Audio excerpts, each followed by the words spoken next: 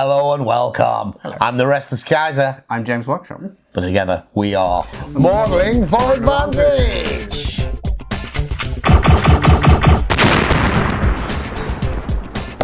James, Necromunda. You love Necromunda. I have strong feelings about Necromunda. Strong feelings about it. Table rising feelings. Table rising. Oh, I see something under the table pushing it up. All right, this is a very heavy box. Yeah. I think this is the third launch box for Necromunda in its new iteration. Necromunda, yeah. You and I, what, 5 to 10 years ago, whenever it came out, played the Goliath Escher thing once. Yeah. And then I sold the minis because that was horribly unbalanced. It was. There was another set they'd done. Maybe no, there was an Ash Waste set as well. Maybe there was an Ash Waste. There might be the fourth. Anyway, this one is the latest. It is. Whatever the rules may be, I love Necromunda. Yeah, definitely. As a universe, as a like contained world, it's so dense. And despite the fact that there must be literally millions of grubby hive cities with gangs fighting it out all over the Imperium, this is the only one that anybody's ever cared about. This is the one. This is the one. So should we get the box open? We certainly should. We are going to review the contents and we're going to talk a little bit about the story, I think. But the weight of it is quite noticeable. So it's the same size as the Escher versus Goliath gang. Ooh. Oh. Ooh. So do you templates. You start with the template. Now, interestingly, these see-through ones, the type of plastic they're made out of, the not clear ones are often too heavy for the mountings and they fall out. Not that that matters because you need to take them out anyway. But yes, this is a game system with templates. Love it. Do you remember what the templates are called, James? This is the Flamer one. Flamer. Small blast, large blast. And large blast. There you go. Look at that. He's a Warhammer Pro. All right. Then we got lots of grey plastic. We do. I'll take the spiky ones, my size. Yeah. Shall we list what is in the box as well once we've done this? Oh, was that on the back of the box? I believe so. That's for you. They look like goons. They do. This is for me. And this is the bulkhead set you got with the old one, I think. It's not the same bulkhead set, but it is a bulkhead set. Cool. All the bases are the modern style. We get the... Yeah, you got the other one. Oh, you love a flight stand, James? Yeah, they're my favourite thing. Right, let's open our packet and secret orders envelope. Lovely.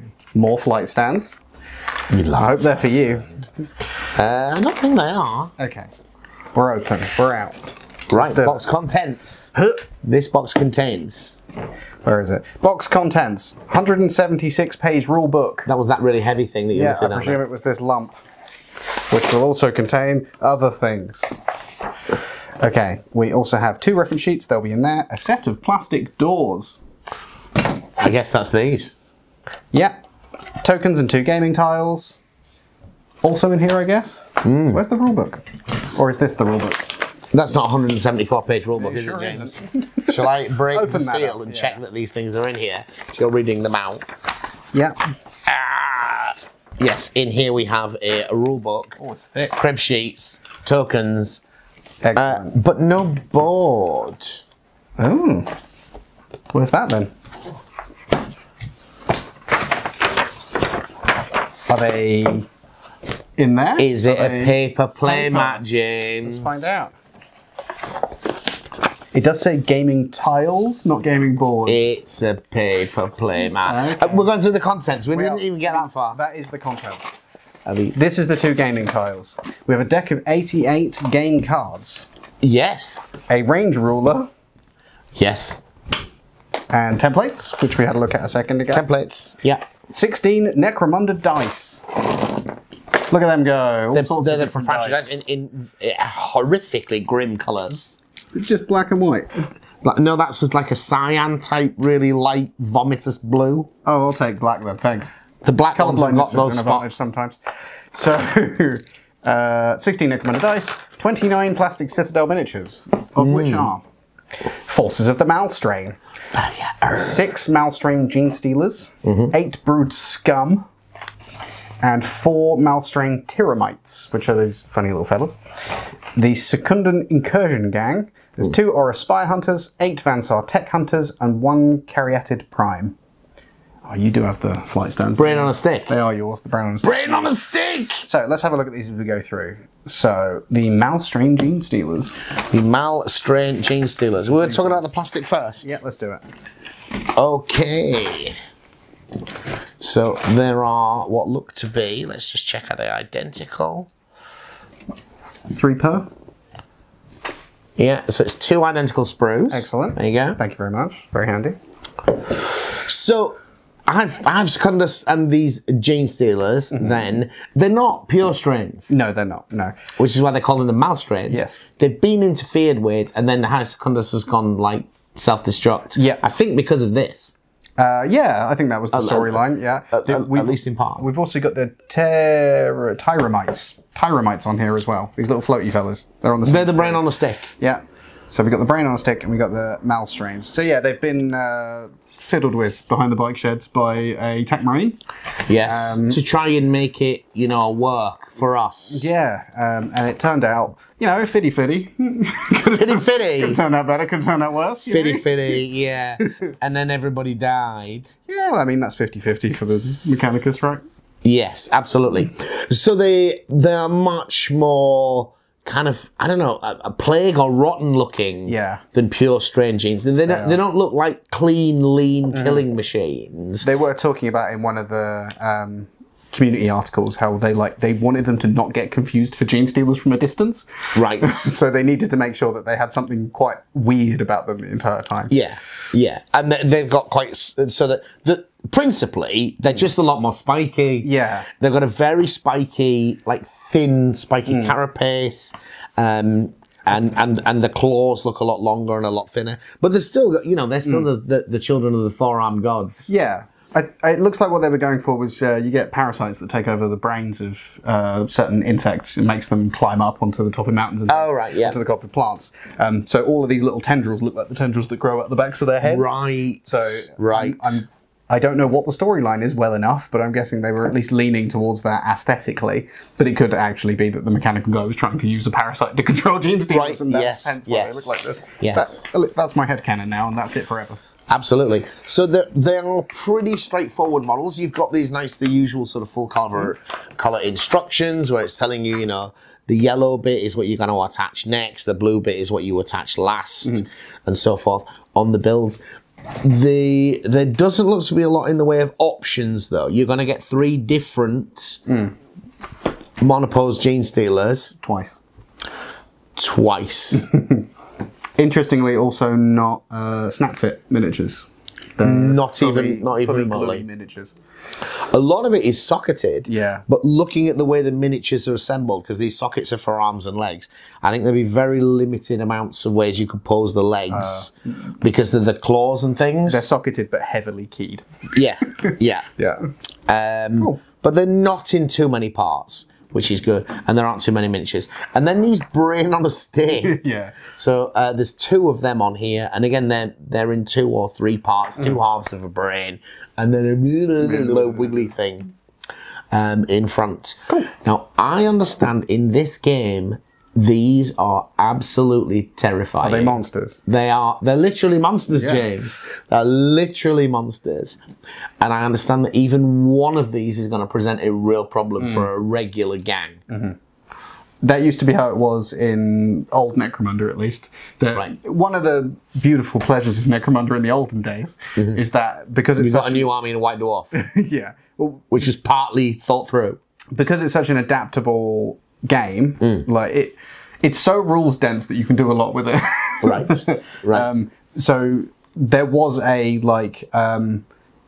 xenomorph alien style game type that was put into one of the magazines that was related to this, where it was literally 1 gene stealer, and that was what messed up your entire force. Yes. It was like a 1-player game, there was 1 gene stealer, and I feel like they've kept the spirit of that. Yes, although you get 6 of them. You do. But I think as we go to look at the rules and so forth, you know that, because the other element to these is the brood scum. It is. Little fellas. Look at them go. And again, we get 2 sprues of brood scum, 2 identical. These are teeny weeny sprues. This is like a character sprue. Do you want to have a look at that one? Please, yes. So these 1, 2, 3, 4, 5, 6, 7, 8. They're sort of a halfway cross between Chaos Cultists and Genestealer Cult Acolytes. Yes. They've got the sort of like void suit miner thing going on. Yes. But they've also got like lots of little knives and pistols and things, and not quite the same suits. Yes. So these guys don't look like miners or soldiers. No. Is the thing. Because they could have easily just dumped in either the Brood Brothers, you know, which were the old Imperial Guard figures, or with some Genestealery bits. Yeah. Just some cult. Just some Genestealer cult. Or the newer ones that they've done, which have a bit more of an industrial mining. Whereas these look a little bit more like scruffy gangers. They do, yeah. And which with is adapted gear, so like none of them have got the same 2 leg plates and that kind of thing. Yeah. Yeah. Yeah. And so between them, we've got 4 body types, but they don't. It's not telling you build this guy twice. Oh, okay. It's actually listed 8 different figures. So obviously you're reusing a body type, but it can take. So these are going to be a little bit more adaptable, because a lot of it is one-handed weapons. Yes. I mean, what's fantastic about that to me is that if you do want 2 las guns, you've got 2 las guns. Yeah. Like, you don't need to build this exactly like it's shown in the book if you don't want to. If you're really into the guy who has a flail and a las pistol, then go for it. Do that twice. Oh yeah, you can build the Bruce gun with a las gun twice. Yeah. Yes. Yeah, which is cool. Yeah, it's a tiny sprue and you can do a lot with it, which is quite unusual. Yes. That's cool. And if this was for an army, I'd be disappointed that there's 4 bodies. But this isn't for an army. No. This is part of. Now, story-wise, though, this troubles me a little bit more. Is how, I mean, I understand in a Genestealer cult situation, they're under the psychic influence of the Patriarch. So these are presumably just sort of scum left around in Hive Secundus that, again, have fallen under. Looking at them, they've still got the like Tyrannid details to the faces. Like they're going to be. Oh, so you think these are hybrids? Oh yeah, they're hybrids. Yeah, so they don't. Absolutely right. They got Klingon bumps and things. Yeah, it looks like they don't have to be, but they can be. But there's options for heads here. I imagine that they are. Yeah, they're Genestealer acolytes that are a few generations down from a Broodlord, which is somewhat under a Tekmarine's control. So one of the good things that you've seen with, and a lot of companies are doing this, not just Games Workshop, but the things I really like to see is the little applique bits. So you get this like on the back of your belt where you stick your grenades and your water bottle or whatever. They've just produced 4 slightly different iterations of it. Yeah. So it's not like everybody's got the identical knife, water canteen, and ammo pouch. They're all just mix it up a little bit. Can I look at your sprue? Thank you. Why? Because you think it might be slightly different? I think they might be slightly different. I'm probably wrong. No, I'm wrong. It's okay. Overlay Don't them. worry. Yeah. Is the easiest way to tell. No, they're exactly the same. They're exactly the same. I had a moment there. That's all right. Very cool. Yeah, I can see you using them for some guard or something as well. Like they don't have to just be used for this. And they can certainly fit into anyone who's already got Genestealer cults in the way that the Genestealers probably don't. Yeah. These look different. I mean, but I guess these don't have. I don't think. And see, they don't have the Genestealer cult iconography. They don't. No. They don't have that about them. Although they're kind of presumably. Yeah, because they're not a Genestealer cult. Because they're not a Genestealer cult. I'm surprised they're not. They're no longer. Presumably, they're probably not connected to the Tyranids. No, I'm surprised they didn't lean more into the Mechanicum side of things a little bit, like have them have something there. But maybe that was intentional. There is a sawn-off shotgun. Yes, that's very fun. So weapons-wise, we've got auto guns, sawn-off shotties, axes, auto pistols. I saw a knife. That is a fighting knife. That's probably because in Necromunda there's knife and fighting knife are 2 different things. Auto pistol, fighting knife, las gun, flail. Yeah, and another shot. Classic. Cool. So that's those. It is. Sometimes you can learn more from looking at the instructions than the sprues themselves when they're new to you. And you just think, we've opened this box for the first time. Yep.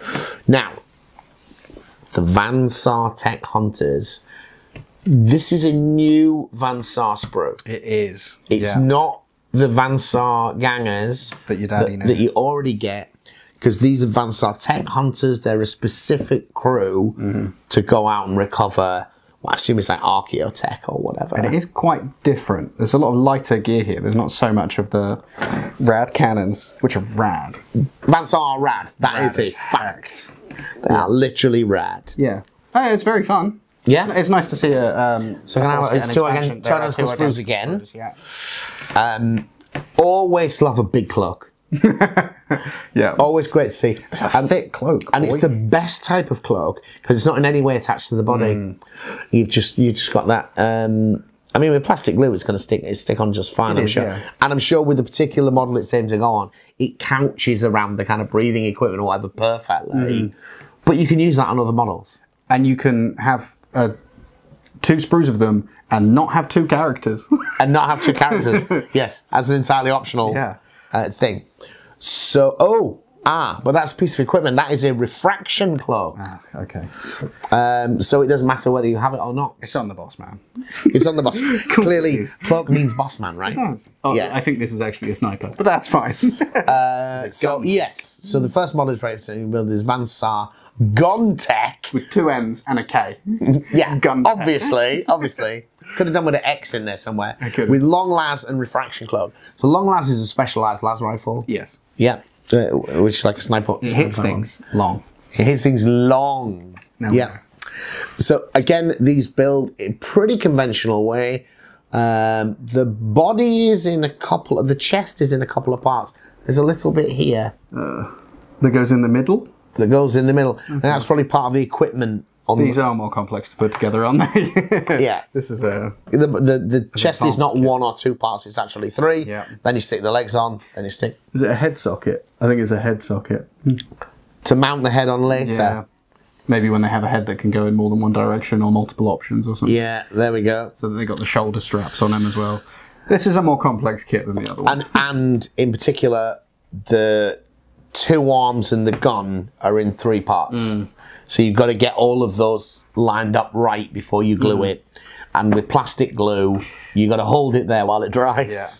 But, bonus, the next guy is the same body, which makes a completely different looking model. Yes, and it's good that they're doing that side by side so you can see what the things I learned about making this guy. I learned this one. So that's just Auger Tech.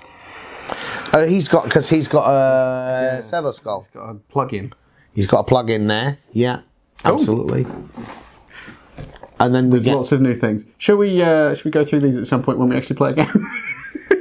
This is a lot of new units. Biotechnist. Biotechnist. Okay, I'm going to just say another Auger Tech with a K. Auger Spect and a Vox array. There's your X. There's your X. 2 of them in 1 unit. 2 of them in 1 unit. Yeah. Biotechnist. Servo medicine and las pistol. Oh yeah, I love a lot of complicated Gun Tech with las gun. Teknomat with combi weapon, flamer and a man catcher. Big. Oh, good. This needed to be here. Last one on this page. A Teknomat with rad cannon. Hell yeah. That's rad, man. So that's those. And they're all just the Saar guys. So maybe you can't... Is it... Yes, some of these are a whole page, aren't they? It's 2 per page because it's the same body. So there's a detailed breakdown for the first one, and then there's just what you do different for the second one. I'm getting it now. Nice. I'm getting it. All right, okay, cool. Then the thing that you're very excited about, Horus Spire Hunters and Caryatid Prime. I don't know what that means. But that's fine. Anyway, I don't care. They're Spire Hunters. And they've gone for the big suits in the box, because obviously that's the impressive suits, and then all the little boxes, the little suits in the other boxes. This is princes gone a-hunting, essentially. This is a proper exosuit, isn't it? Yeah.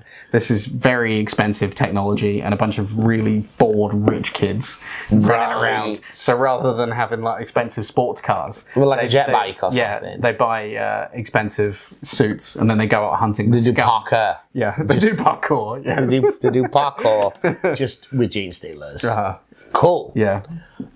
These look rad. They're so cool, and they look so easy to paint as well. Because it's just one big gold suit. What's really interesting about it, because this isn't a bulky armor suit like a Terminator or something. or power armor, this looks like it's designed very much to facilitate movement and to facilitate grappling and things of that nature. And really interesting because of the colour choices that they've used on the instructions. I don't know whether it's standing out to you.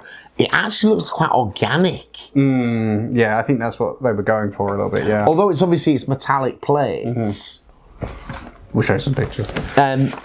Yeah, but rather than like a massive guy in a suit of armour, this looks like a small guy in a massive suit of armour, doesn't it, as well? So they've done a really good job of it, because they could just look like Space Marines or something. They definitely could, yeah. It's a very new design for the universe, sort of. There's some similarities to some stuff in Necromunda, like the big bug guys I can't remember the name of right now.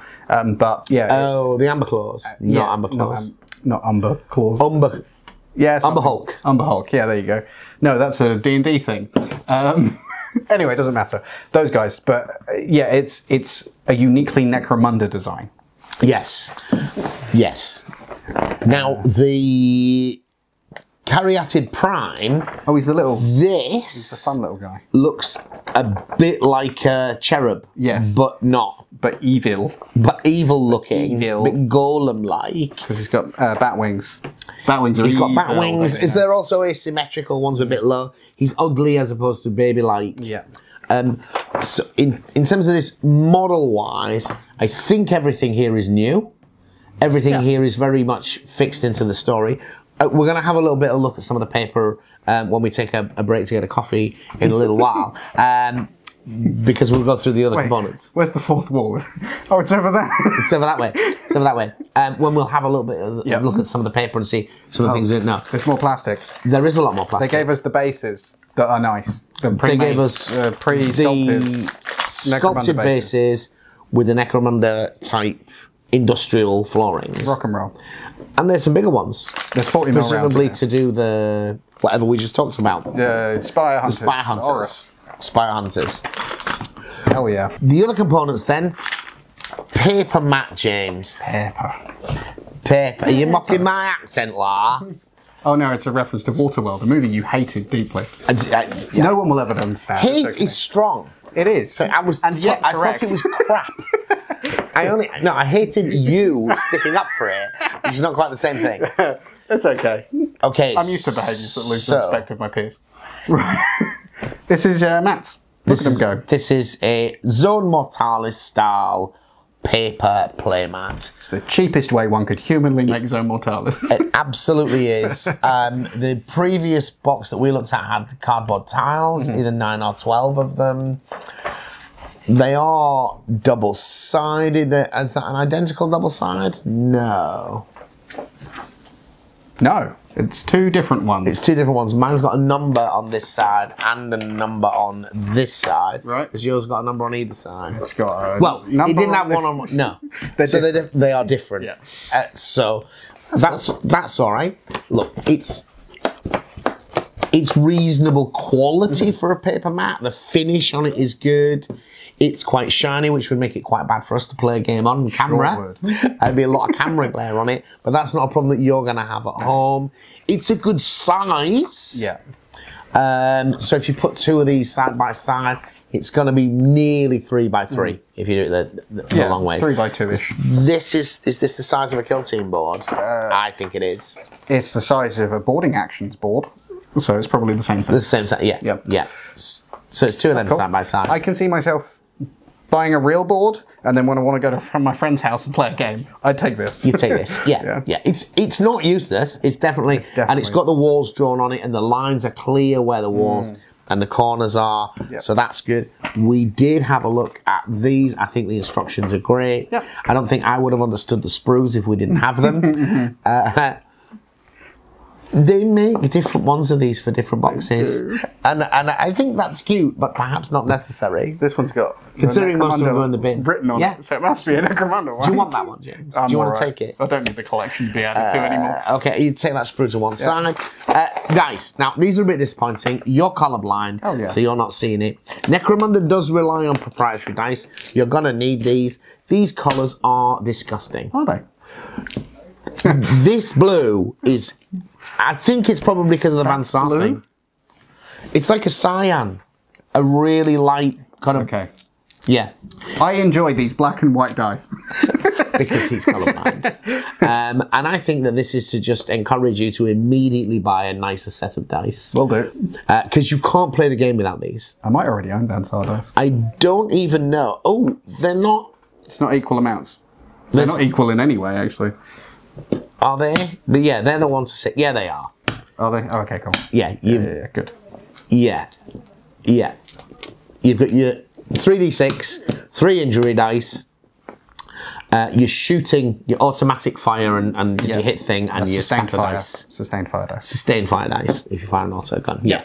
Which is the absolute minimum you need to play. Sure. I don't know whether you ever need more. Bye. Any other different types of dice? More than 3 dice. You might do with it. You might do with the Gene Stealers fighting rarely. Actually. These bulkheads, I am sure I have seen these bulkheads before. Okay. If they didn't come with Necromunda, they came with Kill Team. I remember. I don't have them now because I sold stuff on. I have painted this exact sprue. Okay. It might just be that they're a single piece of Zone Mortalis. Right, but Zone Mortalis is bigger blocks than this. Not the Games Workshop version. It's quite thin walls on the Games Workshop version. I think you've not seen the last Zone Mortalis they did, which was constructed of that size squares. Right. Okay. Blocks. The really expensive pre-Ash Waste set they did, they had constructible plastic blocks that size. I might never have seen that in person. Yeah. Tokens are good. Millions. But they're good quality cardstock. Oh, I see. So you remember if you did you see the Titanicus where they were basically made of paper? Oh yeah. They were awful. Yeah. Now I think this is just because these are the same tokens they've had for a while. But this is the token set they made. They've got a picture of a Goliath on them, so probably. They've got a picture of a Goliath on them. Has it got an Escher on the other side? No, it's got exclamation marks. Right. Okay. But it does have the "You've been webbed." You've been webbed. You've been. Well, there was a man catcher, dude, on the Van Saar. That's why you need the Webber. Oh, webbed is written on the crib sheet. Referencing blaze. A fighter is subject to the blaze condition when they're on fire. When they're on fire, there you go. So I don't know how useful for a game like Necromunda this play sheet is going to be. Oh, it's changed. Yeah, okay. I keep forgetting there's a new version. Because there's so many rules in Necromunda. Yeah. Maybe I'm wrong, but that's the rule book, and a lot of it is rules. Yeah. So the cards, then, like this much of it is unit cards, and this is one of the things I thought was quite interesting to show you how tough the Gene Stealers are. It was worth looking at their stat cards. Strength and toughness 4. What is this game? Strength and toughness 4. 3 wounds. 3 wounds is huge. 3 attacks in this. Initiative 10+. And its attacks are strength +1, AP 1, and 2 damage. That's huge. So they're going to kill... With rending. With rending. They're going to outright kill many characters. And they've got a lot of skills built in. That's really... Yeah, that's pretty brutal. Yep. It's not undoably brutal, but it's very, very good for a single fighter. Yes. I mean, just find a fighter with more than 1 wound and more than 1 attack. Yeah. It's in this, you know, an Escher Ganger has got 1 attack at strength 3. An Escher boss has 2 wounds and 2 attacks. Yeah. There's a lot of blank cards in here. For you to create your own fighters. Yeah. About half of them are blank cards. That's really cool. Yeah. And this isn't the fighter cards for everybody. This is just the Gene Stealers. Oh, is it at the back of the Must be. Of the others, or maybe it's assumed? Nah, right. So this is interesting because this brings us on to how this set works a little bit, doesn't it? Have we finished with all the? We haven't talked about the rulebook. Now, if there is a drawback with Necromunda as a system, is it is a system of 40 books. Within the first year or 2 of Necromunda, when we were playing, they'd released about 3 books, and the rules change in book after book after book after book. They released 1 book per quarter every year since the creation of the game. So since the relaunch of the game, 2017, something like that. Yeah. and they often like retroactively they've changed rules, like core rules as well as detailed rules, because they're a supplement for a particular gang or narrative component, but they'll make adjustments to existing rules, which is why it's important that they remake the core rulebook periodically, which is one of the things that I was really attracted to in this. That isn't the core rulebook for Necromunda, though. This isn't the core rulebook for Necromunda. I don't think so. It'll have up-to-date rules, yeah. Of course, yes. But it's the Hive Secundus rulebook. It is the Hive Secundus rulebook. So, Hive Secundus, and very little of this is fluff. We are at rules on page, I can't even see the page numbers. Not even re-page 1 or something. Page 31, page 32. At page 32, we're seeing instructions of the rules, and after that point, apart from a few pictures, it is just all rules for another 174 pages. It's dense, it's heavy, it's on beautiful photographic paper, but there is a lot to know in here. One of the reasons it's so dense is because not only is it a rule set, there's loads of equipment, there's loads of skills, there's a lot to go with it. So those are the components. Now the setting, what appealed to me about this set, and I hope that it was what appealed to you, is its setting and how it's different, which we kind of got a glimpse of by looking at the fighter cards. Because they're not fighter cards, they are cards for the Hive, not the Hive Scum, the Malstrain. The Malstrain faction. Because this isn't two rival gangs. No, it's not. This is a campaign, so to speak. It is a campaign setting. A storyline. Or story. Yeah. You basically have a games master who takes control of the Malstrain Gene Stealer side of things. And then there's a series of fixed missions that you play through. And my understanding is that you play through these however many missions there are, probably 6 or 8 or 10 or whatever, a short number of them. And whatever resources are spent in one game, you do not have for the next game. I'm going to call them tech hunters. Hell yeah. The tech hunters the Van Saar. From the Van Saar side are diving deep into Hive Secundus to try and find something or other. I'm sure it will come across in the missions. And as you lose models and as you use equipment, you don't get it back easily. So yeah, there's attrition. And as the games master, your intention is to maximize that attrition. And as the player, so to speak, you're trying not to lose models or equipment. Yeah, so rather than it being, it is persistent, but rather than being rival gangs, I think one of the important things about this is you can't re-recruit people between missions. You can level up and you can get some new equipment. Because I think the story is it's representing, it's the Van Saar are trying to get some archaeotech stuff. But I don't know whether it's the Van Saar are helping the Spyrers, or whether the Spyrers are helping the Van Saar. Or if the Spyrers are just bored. They're just rocking along for fun. Yeah. Because the Spyrers are a really integral part of your ability to do this. Just tell you. But yeah, the idea that it's kind of intended to be sort of an enclosed thing with a narrative. With a narrative where the Malstrains are picking from a set list, or it's even fixed in the scenarios, I think, saying like, this is this mission, and then this is this mission. Your forces contain. Absolutely. Because there's a big element about darkness, and I don't know quite how that plays out. I think one of the other things that makes the Malstrains really dangerous is I don't think you can see more than 6 inches in front of you, brutal. Unless you've got some sort of night vision equipment or whatever, which may be one of the first things you want to invest in. Probably. So I think the Van Saars create a gang in more or less the traditional sense. They then tag in a couple of these Spyrers, and then they go. You could just laminate these, use them forever. Yes, it's probably not a terrible idea. Which would explain why they didn't give you preset fighter cards for these, even though it does recommend a way that you should build the models. Yes, yeah. Which is good, because the original box set was very fixed on what it was that you could take, and that was part of what was the unevenness, because one side had a bunch of strength 4 guns against toughness 3, and the other side had a bunch of strength 3 guns against toughness 4. The Escher Goliath gang, they were a terrible mismatch. Yeah. This is a terrible mismatch, but it on purpose. but I think it's on purpose. Excellent. And I don't think it's a terrible mismatch at the beginning. There's a resource management component to it, and a being cautious and so forth. But the idea of playing all too often with games with campaigns, we never quite get around to it.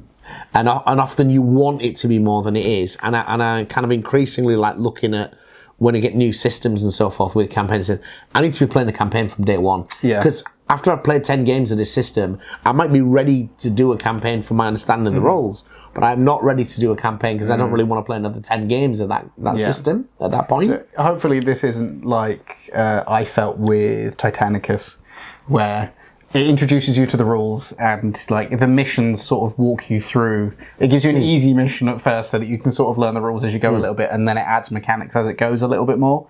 Right. Whereas with Titanicus, what it was you buy a box set, you're playing the game now. There's no introduction to the game whatsoever. Yes. I did see rules being introduced in the scenarios. Yeah. I mean, there is a lot to read here, and it's difficult to know.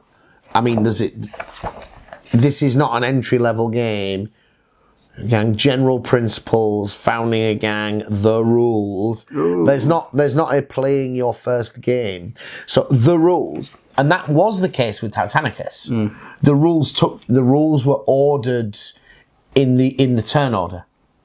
So what you did for your first game with Titanicus was you just read through the rule stats. You read the rule book while playing but the this game. Section of the rules goes from page 67 to page 100. Right, yeah. As opposed to being 6 or 8 pages. They're still walking through phases, though, and then the terrain and how the shooting works. The action phase, movement, terrain, shooting. Yeah. This is more like a traditional rule book. But there is no your first mission by the looks of things. I mean, unless Into the Underhells is Baby's first Necromunda. Oh, definitely. Yeah. It definitely is. We'll see. Good to see kind of the last point on this and the story, which I think I'd picked up on, was the story of Necromunda is moving on a little bit. It's like when, for most people who are at all connected with Necromunda, if you say like, they're kind of immediately in that Escher-Goliath rivalry, but also interdependency, which I thought was quite clever. It's like the chemicals that the Escher produced, the Goliath make the roids out of. Yeah. Well, they're vat-born, aren't they? So they kind of require... Right. The Goliath wouldn't exist without the Escher's chemicals, and the chemicals make the money that allows the Escher to continue to exist. Right. So, yeah, they've got that thing going on. And the Orlocks make sure that everything is maintained, and like the planet wouldn't function without all of these disparate forces, except maybe the weird ones that John likes. The cops. No, not the corpse grinder cult. Anyway, the spy ones. You mean, is it Delac? The ones that are like the Hellraiser guys? Delac, the ones that are like the Hellraiser guys. Who I think they just imported the Hellraiser guy into the setting because it was big at the time. It probably was, yeah. They've got some really weird fluff behind the Delac. Yeah, apparently they're worshipping a fish god under there somewhere. Mate, that sounds legit to me. It does sound legit. I lived in the Necromunda, I'd be worship anything to feed me. So that kind of story has been fixed in that moment since the early 90s. And that is still a part of what's going on, but what's happened over the past few years, if you've been following the story, through the game settings for Necromunda, is the kind of Imperial Regent, he's not called Hell's Reach. High Lord Helmore. Helmore. Yep. He's kind of lost control of the seat of government. Okay, interesting. I believe, and he's gone and headed off to Hive Secundus to try and create a new power base or something. Or somebody has in relation to him declining authority. House Helmore was just the house that always got mentioned, but you never played because they were too rich. Yeah, because they're the aristos, not the gangs, right? Yeah. But who are their gang? Well, their gang are the Paladin Enforcers. Yeah. Yes. In Necromunda. The police. So the whole like Ash Waste setting that they created was because there is an exodus from Necromunda to Hive Secundus because of a change in the power relationship. I'm probably misrepresenting some of the details, but the broad principle is there. And then they've gone, so that's said, okay, now they've got to Hive Secundus. What's it actually like there? Well, it's a lot worse. A goddamn mess. and I like that as a game that's fundamentally you wouldn't play this game if you weren't engaged with the narrative. So the fact that they are now driving the narrative to create new settings for the game, Yeah, that's very cool. I think is really good. I'm not saying that everyone's going to have, that wants to play Necromunda is going to have their favourite gang. And I don't think I think it specifically tells you, don't try and play a not Van Saar gang in here. Oh, cool. Don't try and play one of the regular gangs, you'll get murdered. You can bodge it. They're not even providing conversion rules. They're suggesting, like, you could try and bodge it, but it's probably not going to work out very well. Because I think they're just might add probably... them later, right? Or is there a book coming out? I think there's a book coming out for other that? people to interact. Right. But I think other people are just not going to have access to the tools you need to complete these missions. Okay. Now, whether that's sort of a new power level of the game as well... This is like a special forces group that's been sent in. It's like a commando group with some merc super commandos. You know, it's like, I don't think any number of Escher Jews can make their way through those Malmstrain gene stealers. As much as you believe that a Juve with a lasgun is the only way to play this game, James. Once upon a time, sir. Once upon a time, that was what it was all about. In the dark days. So, yeah, if you've not tried Necromunda before and you're interested, I think this is a nice fixed setting. If you want to move beyond this, there is a book which at the time of recording is releasing this weekend or the next weekend. And if you really like a deep dive into something where the rules are a bit clunky, and there's 10 different types of knife and all those kind of things. 50% of your game is set up and takedown, and all the rules that are related to that. Definitely going to provide that space with a campaign setting. I think this might turn out to be a good way to introduce someone to Necromunda. Hopefully. And why it's cool, who's not invested, because of that kind of GM-player relationship you've got in the missions. I am clearly the bad guys. You, sir, can be the good guys for this game. Please work your way through these missions. And it turns out the good guys are rad. They're rad as hell. They're literally rad. So rad. All right, that was Alpha. I'm really excited about it. We didn't mention the price. I will put it on because I never remember the prices of things. We often order these things weeks before we actually review them. I'll put it on the screen now, but I don't remember it being onerous. Thank you for watching. Bye-bye. Bye. If you're still here and you're looking for ways to support the channel, there's obviously a lot of ways down in the description, but a key way is to use our affiliate links to Whaling Games and others. You buy your models from them, it doesn't cost you a penny more, and we earn a little bit of commission. Thank you.